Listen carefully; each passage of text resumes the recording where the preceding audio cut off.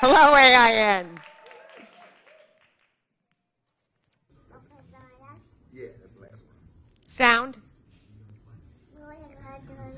That's what I was wondering. I don't know what they're going to do next season because they did some stuff this time. Exactly what I was thinking. Like, go somewhere else with that, but don't break here. You know what I'm saying? Yeah.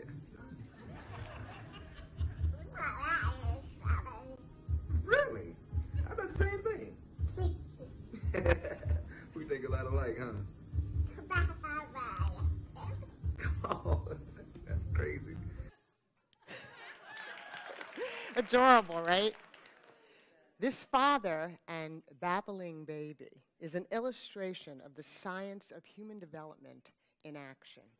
And I want to tell you why and how this is so important to the work that we're all doing as applied improvisers.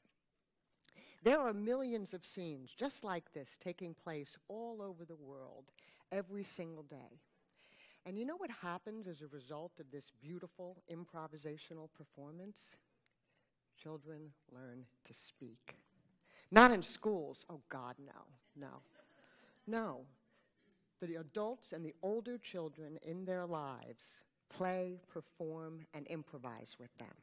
From a scientific point of view, the big and the little people are co-creating a huge transformation, a huge developmental change.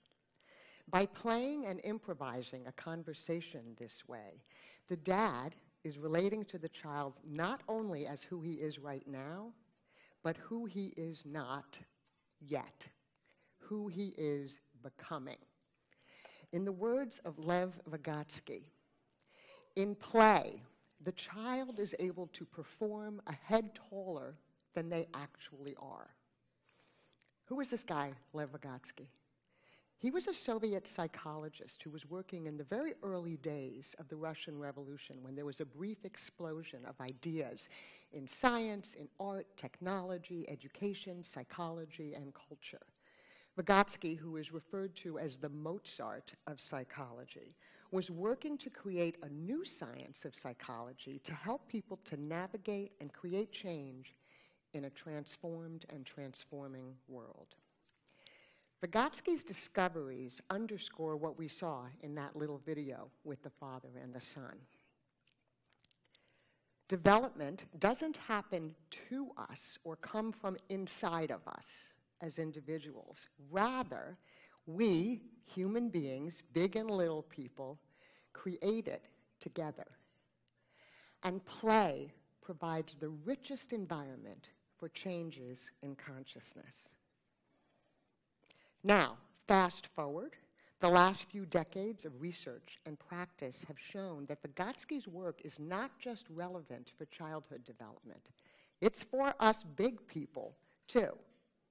Because improv in everyday life, what we're all working on, is reinitiating adult growth and development, just like it initiates it for children. This is a revolutionary idea that is challenging traditional education and psychology. And there are thousands of people all over the world who are working on this challenge. Here are just some of them. And you know what? All of us at AIN, we are challenging traditional psychology and education too. We may not think about it that way, and this is why I wanted to give this talk.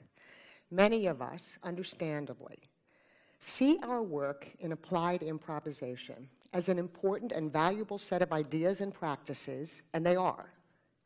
And many of us, perhaps defensively, want to make it a little more palatable, easier to understand, easier to sell. Make it fit within the traditional frameworks. But it doesn't have to. It doesn't have to. Applied improvisation is helping to create a new science, a new human development science, a psychology, back to the little boy, a psychology of becoming. And that science, in turn, can help us understand and further develop our work. This is Dr. Lois Holzman. She is one of the foremost scholars of Vygotsky's work. She's the director of the Eastside Institute, a postmodern training center for performance activism. Many of her colleagues are here at the conference this weekend. Take a look at this chart that she created. Who and what are people? Well, we are shaped by our environments, but we're also shapers of our environments. We are users of tools, but we also create. We make tools. We adapt to culture. We create culture. We are members of identity and geographical communities. We build all kinds of different communities. We behave and we perform. We are who we are, and we are other than who we are becoming. What is becoming? I want to unpack this. Traditional psychology and education and the behavioral sciences are concerned with the left side of the chart.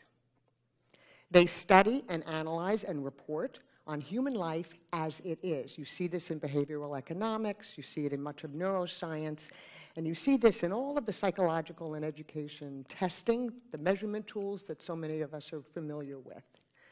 Holzman made this chart to point out what traditional psychology and education are missing. Namely, they're focusing on only half of who human beings are. I'm not a scientist, but that sounds like bad science to me. I am a human being, and like you, I work with human beings. And I and we should be understood and related to as all of who we are. This is where applied improvisation and a new psychology of becoming is crucial, because here we are studying, exploring, understanding, and supporting the whole human being.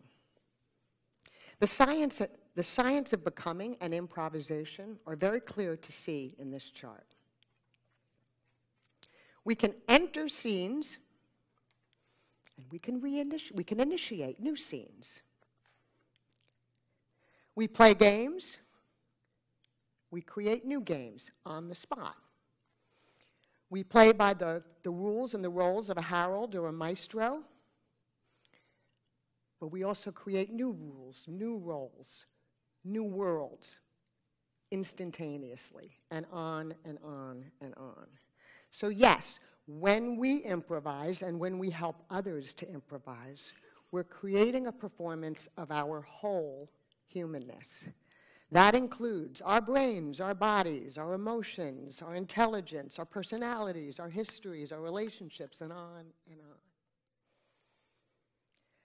When I spent a bunch of time studying Holzman's chart, it got me thinking, an improviser, what about how damn funny improv is? Where does that fit in? So, I'm sorry this date didn't go better. Well, it's not over. It feels like it's over. Sometimes the best part of the date is, when you go home. You guys ready to order? I think so. I'll give you a few minutes. We just met, I know, we just sat down, but it just feels over. You know what I mean? I haven't even told you about my job, which is kind of interesting. I got some jokes. Okay, go ahead. All right, well, I work... I work at Greenpeace. It's kind of interesting. We're trying to save the whales right now, and... It was so nice to meet you. Are you dating someone or something? No, I'm not trying to be rude. It might have been the way I got up and greeted you when we walked in the restaurant. I mean, that was awkward. Seems downhill since then. Cut to that moment. Are you Matt? Yeah, how are you doing? Nice to see you. Nice to meet you. Nice to meet you, too. I think we're sitting over here. Okay, great.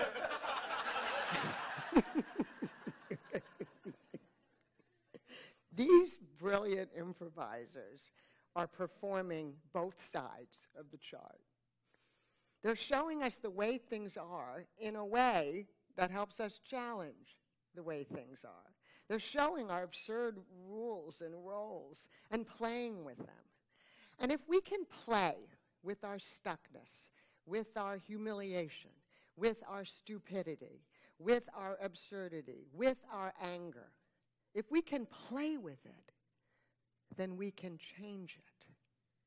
That's what we as applied improvisers are doing.